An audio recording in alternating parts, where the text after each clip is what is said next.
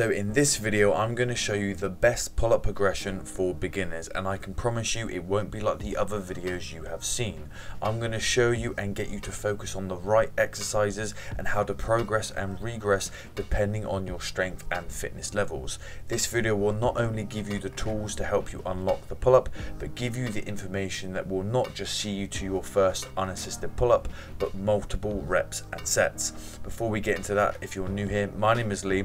If you're interested in calisthenics or bodyweight fitness, then hit that subscribe button, hit the bell icon so you get notified of whenever I upload, and if you find this video useful, please tap the like button. It helps spread this video to other people, and if you have any questions or want to create a discussion, please use the comment section down below. With that out the way, let's get into the video. So you've clicked on this video because you want to be able to do pull-ups, and I don't blame you. Pull-ups are awesome and one of my favorite exercises. Plus it's one of the best exercises for your back and bicep.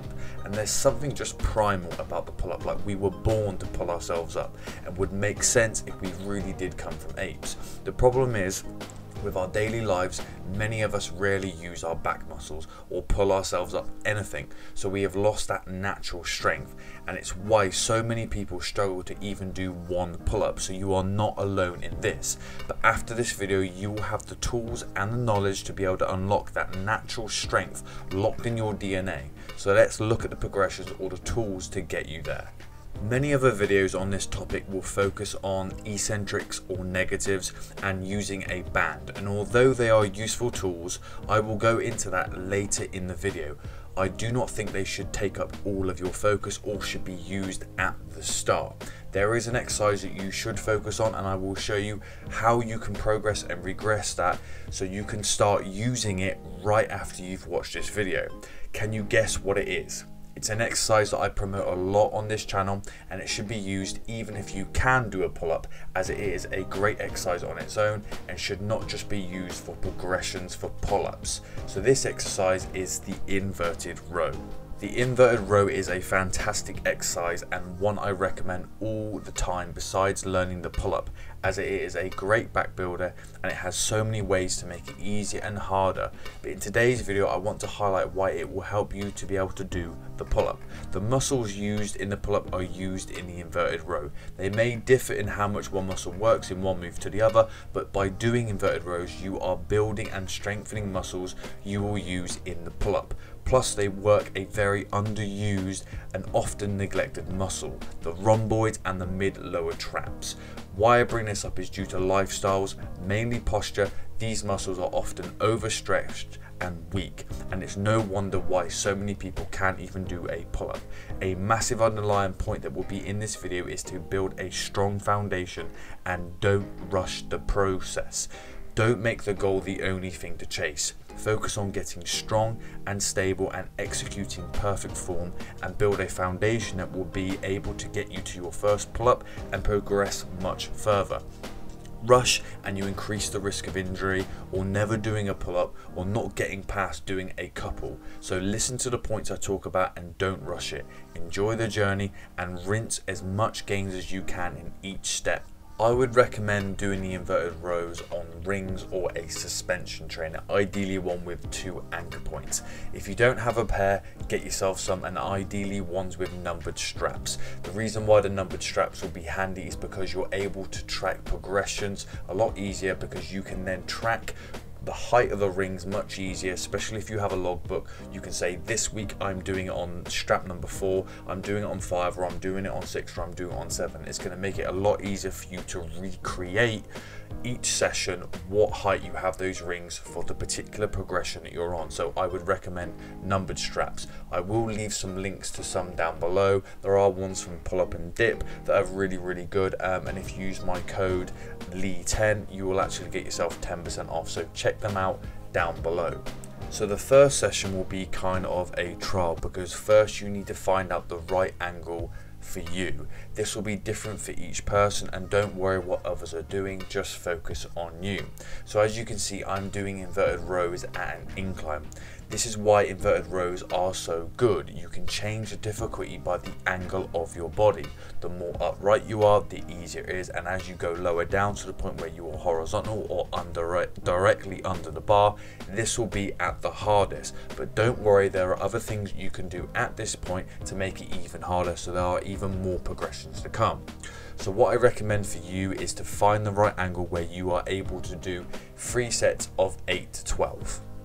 Why that many? Well, since you are new to this, you need to be doing more reps because you need to learn the form. The more we do something, the better we get, so you need to be doing more reps. But don't worry, when you are strong enough, you will be doing lower rep work and you will get really strong. Secondly, you need to strengthen your connective tissue. Going too heavy too soon can lead to injuries to your tendons and ligaments. They get less blood supply than the muscles and are less elastic, so they need more time to adapt. So by doing more reps, you will allow them to get more blood supply and slowly build up and get stronger. So why 8 to 12? Well, I'm glad you've asked. Basically, you pick a progression you can do 8 reps with. Then I want you to stay at that progression until you can do 3 sets of 12 with perfect form and not rushing or cheating range of motion to get there. You will only cheat yourself if you rush. Once you can do 3 sets of 12, then move on to the next progression. So what's the progression? Okay, so I want you to pick an angle that you can do 8 with. Once you can do 3 sets of 12, I want you to go lower down, moving more towards a horizontal angle.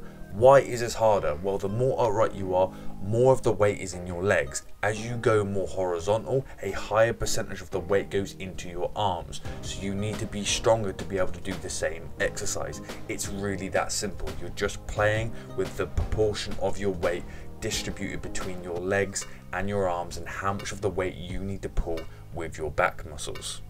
Okay, so now you can do the full inverted row. You are completely horizontal. Okay, now what?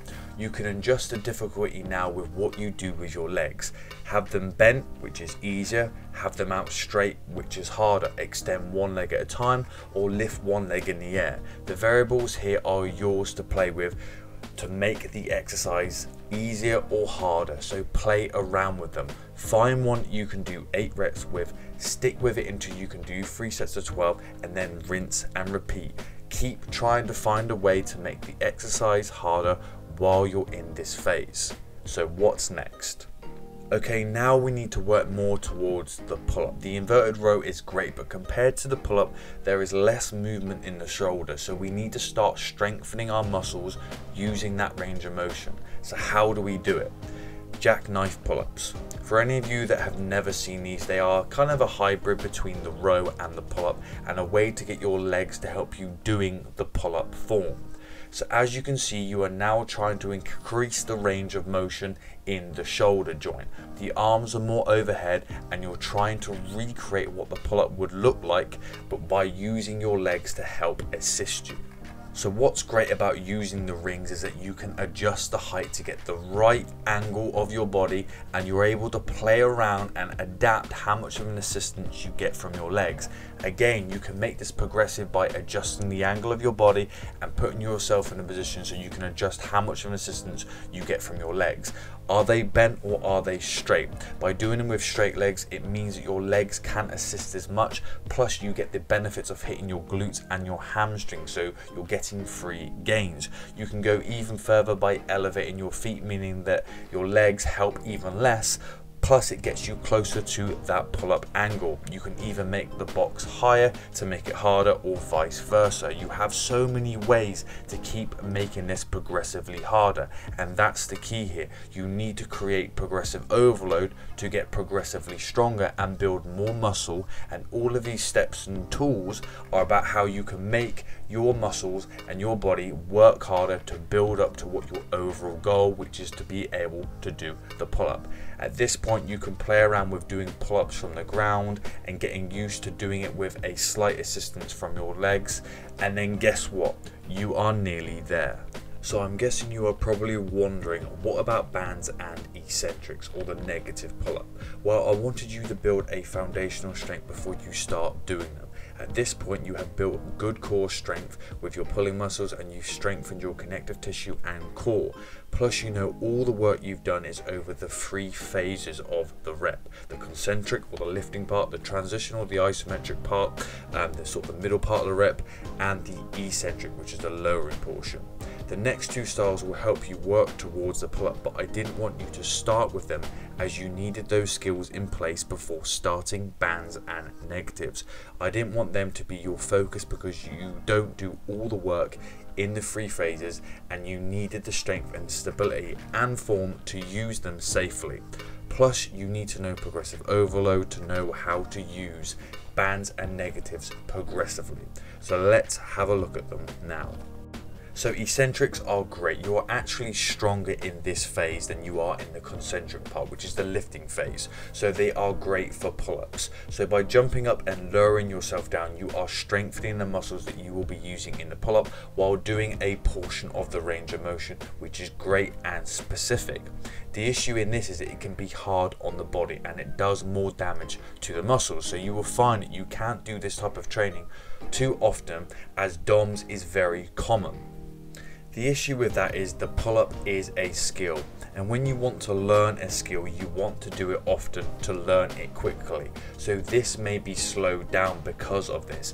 Eccentrics can be very damaging to the muscles, or it has been shown it is more likely to cause DOMS, and because of that reason, the recovery time for that type of training does tend to be longer. So instead of doing your eccentrics and maybe only doing it 2, maybe 3 times a week max, if you were to do a different type of what I promoted in this video, you might be able to do this sort of pull-up training a lot more often, every day or every couple of days. If you do eccentrics, they will limit the amount of times or how often you can do this form of training. So just be aware of that.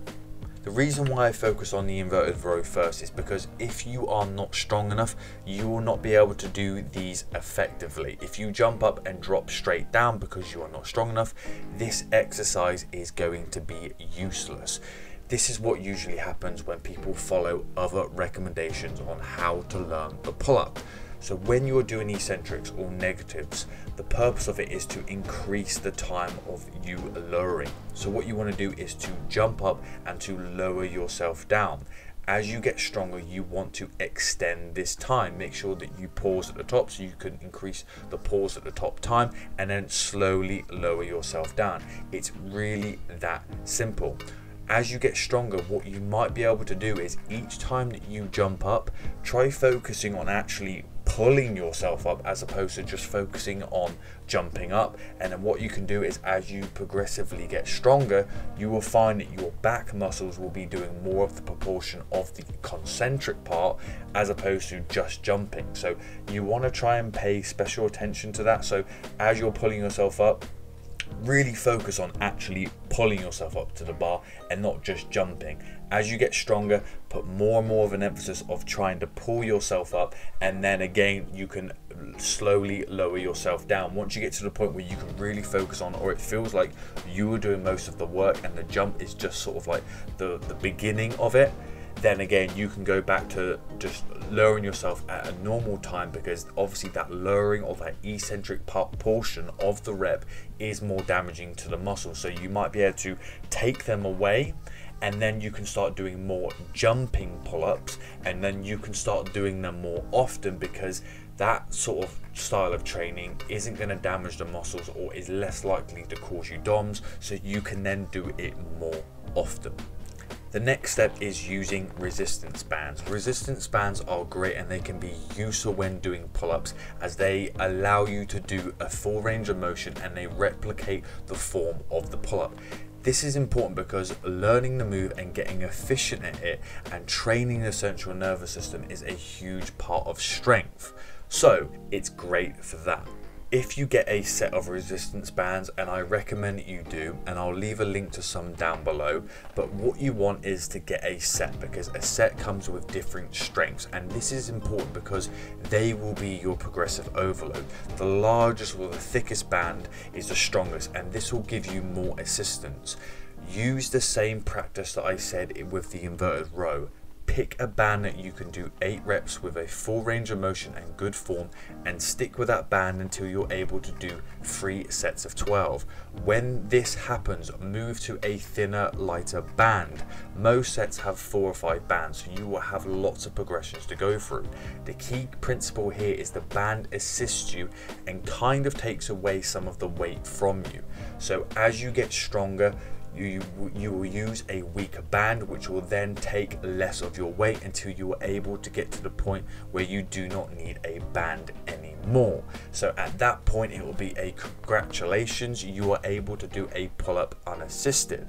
Be careful when using bands though, because you do not want to bounce when using the bands, because they have that kind of stretch reflex in them.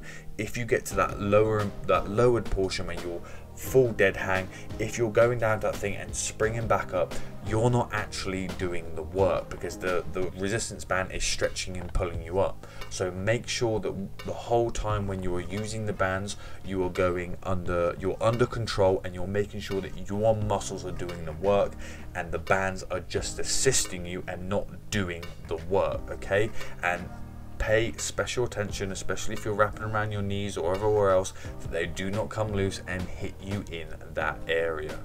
So how long will this take? The answer is, who knows? Only you will know, and what I recommend is you start right now. But please don't compare your progress with others or how fast they got to a progression before you. This will only hurt your results, and it will make you rush progressions that you are not ready for. This will increase the risk of injury, or it will get you to the point where you rush a progression and then you get to a progression and you're stuck because you're not strong enough to do it, or each progression takes you a lot longer because you were not ready for it. You want to change your mindset and think, okay, I'm at this progression now, how can I rinse all the gains before I need to progress on to the next one? Because if you have this process, you will maybe take longer than someone else, but you will actually probably build more muscle, more strength, and more control, and you will actually get better at the actual exercise, which is the key thing that we're looking for. What I will say though is, even if you're doing some of the other pull-up progressions, whether it's the eccentrics, whether it's the band assisted ones, or maybe even the jackknife ones, I do recommend still doing the inverted row, adding it in maybe as a complementary exercise, just so you're able to keep a good amount of volume and workload done on those muscles. And as you get stronger, your rowing will get better, and that will transfer over to the pull-up very, very well. So what I want to know, guys, is if you use this progression, or you found it useful, or it was able to help you do your first pull-up, please comment down in the section down below. I'd love to know if this was able to help you. If you did find this video useful, please give it a thumbs up, because it does help YouTube to promote this and share it with other people. I also would like it if you know anyone that this would help, or someone has been stuck at the pull-up, share this video with them. And if you like content like this, make sure that you subscribe and hit that bell icon so you know whenever I upload. And I have done a video on the best push-up progression for beginners, so if you want to learn how to do the push-up as well, there will be a card up above or to the side, and I'll leave a link to it down below. With that out of the way, guys, I will see you in the next video.